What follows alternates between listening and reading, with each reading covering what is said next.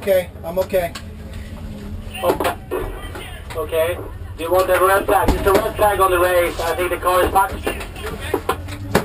Yeah, it's just too bad that you know, Timo kind of made a big move over the inside curb and we touched wheels, and if the cars had just touched, I think it would have been okay, but when the wheels touch, it, you know, it can turn the wheel to full lock instantly, and it kicked the car in the air, all 4 tires in the air. By the time it came back down. How long in the air?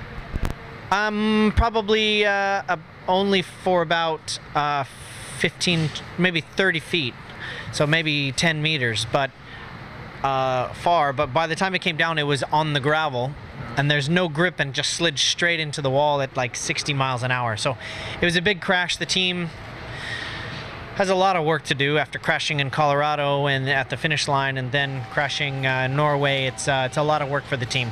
So we have to try to get it ready very quickly for Sweden. It's good to see you. Okay, thank you.